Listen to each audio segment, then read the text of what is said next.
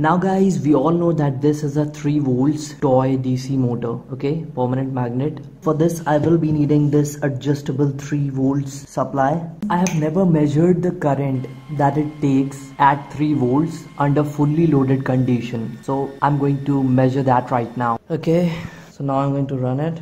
Yeah, the no load current is 0.27 amperes. Let's try and stop it to see the maximum I can reach.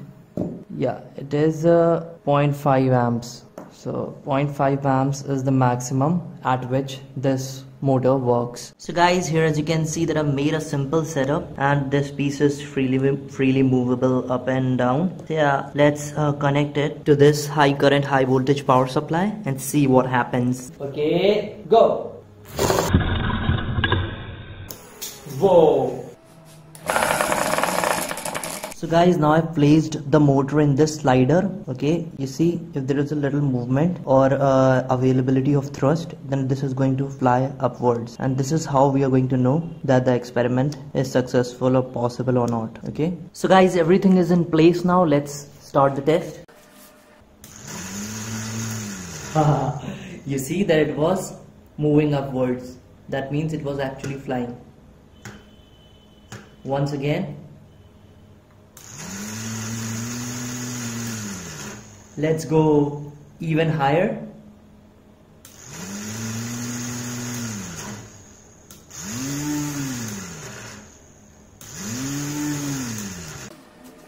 Really nice.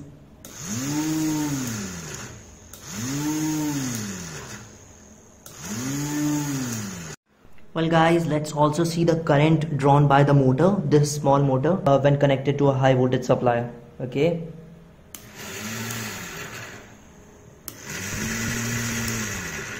Such a mini motor, and it is drawing 1.5 amperes.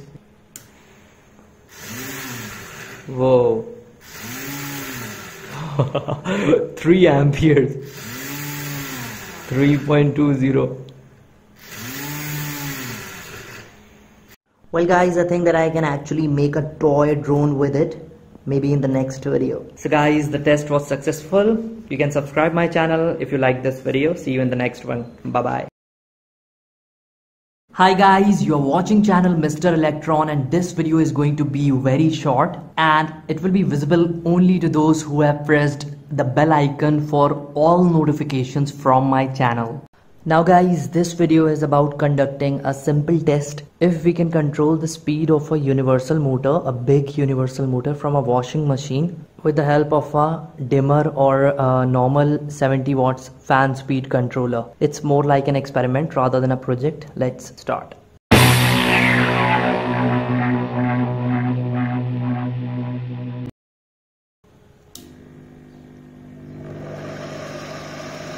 Wow, it is actually controlling the speed.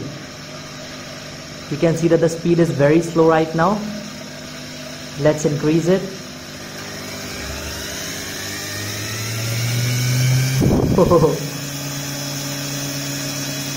Let's go more faster. Whoa, it is super high speed right now.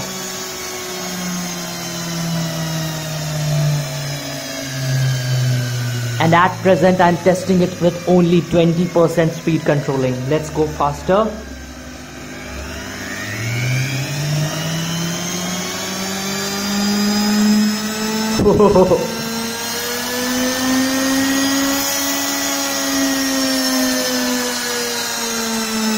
Now I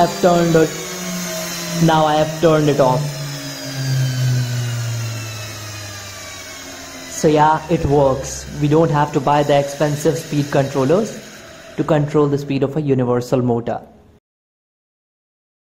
Hi guys, this is a 220 volts washing machine motor, and in this video I'm going to teach you how to change its direction of rotation clockwise and anti-clockwise with a click of a switch. Now guys, this what you see is the armature of a universal motor, and this one is the field winding of the universal motor. Now there are two wires coming out from the armature with the help of the brushes connected to the commutator. Similarly, two wires are also coming out from the field winding of the universal motor. Okay, let's say that one wire from the brush of the armature is connected to this wire of the field winding. Now two wires are left out in total, one from the brushes and one from the field winding. And to these two wires, I'm going to connect a 12 volts battery. After connecting the battery, you will see that the universal motor starts running in one direction, either clockwise or anti-clockwise. Let me show this to you practically. This, as you know, is a universal motor from a washing machine that I have. Now guys, this one and this one are two slots holding the brushes which are feeding the armature winding of the universal motor through the commutator.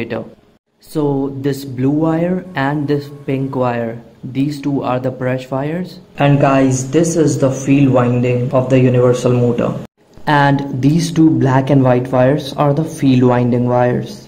So let's connect this black wire of the field to this pink wire of one of the brushes. As you can see, these two wires have been connected. Now we are left with this blue wire from the brush and this white wire from the field, and to these two terminals a 12 volts battery will be connected.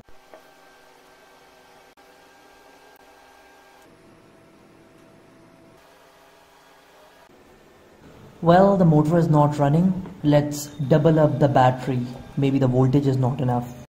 So guys, the two batteries are in series now.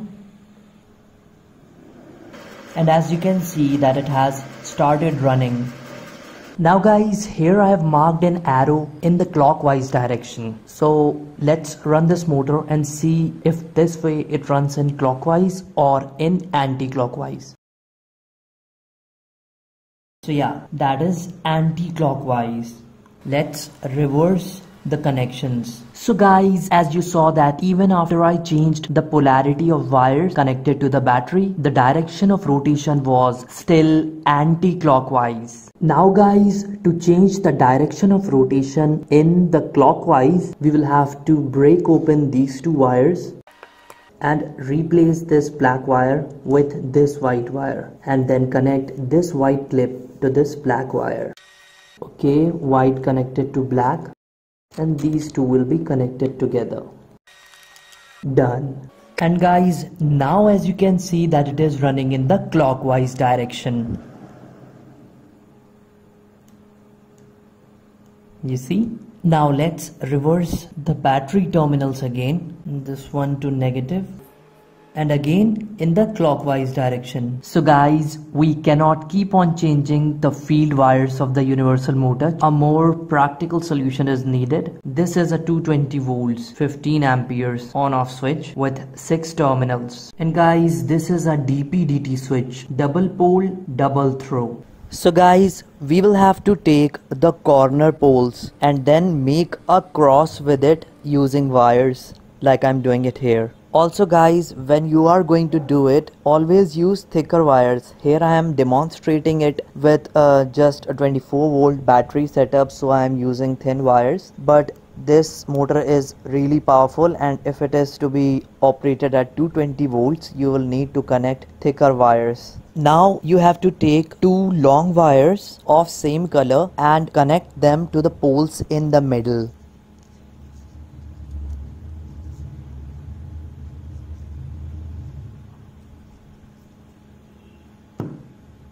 Now guys, to the printed side, on off 15 amps 220 volts, this point and this point will be connected with the black wires. Yeah. So in total there are 4 wires coming out from this double pole double throw switch. So guys, first I'm going to disconnect the wires that I connected previously.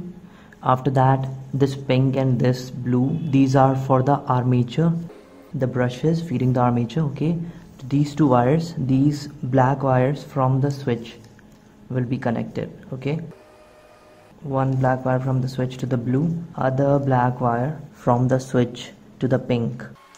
Now both the wires from the field winding are left out, and 2 wires from the switch are also left out. So out of the 2 wires from the switch, one will be connected directly to any of the 2 wires from the field, black and white. We can connect it to any one. Let's connect it to white.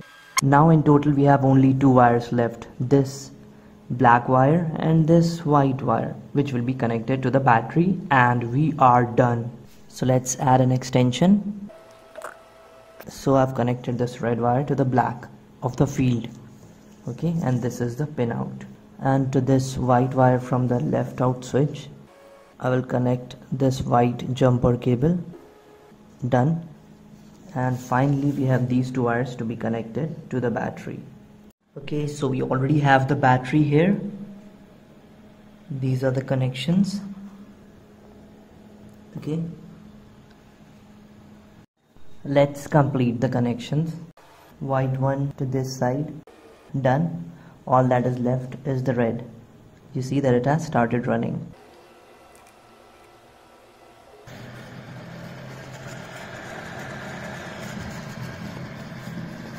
Okay, now in the running condition, if I will change the switch, then things are going to be ugly. So let's turn it off. So at present it was running in the anti-clockwise direction. Okay, once again I will show you. Yeah, anti-clockwise, right? Okay, now let's put the switch to the other side. Okay, and then touch it, and now it is running in the clockwise direction. Cool. Okay, once again, clockwise, now anti-clockwise.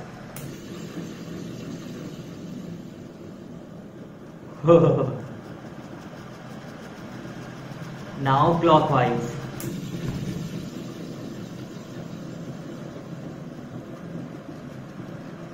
Nice.